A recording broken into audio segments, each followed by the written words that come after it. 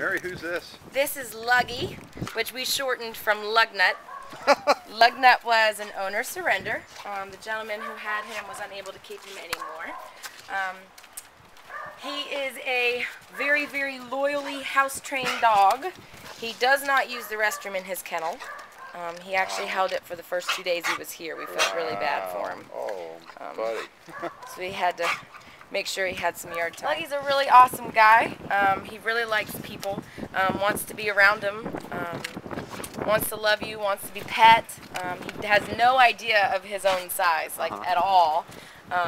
He loves love, and he's a big leaner, and he would be a great big couch potato. You'd have to have an extra couch for him, though. He's a big guy, and he's just a really great guy.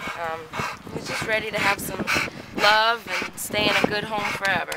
And he'd do fine in a house, I'm guessing, right? Oh, definitely, definitely. And I really do not foresee any problems getting him acclimated to house training. Because, like I said, he refuses to use the restroom in his kennel. So.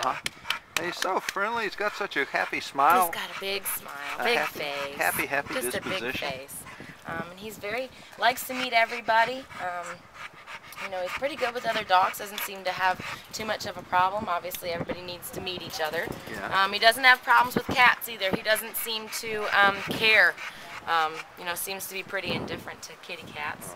So, and he's been wagging his tail every second he's been out here. He's just such a happy fellow. He loves it. He's enjoying this beautiful weather and likes to be outside. And he just loves to be with people. He loves the attention. Well, come see this big lug.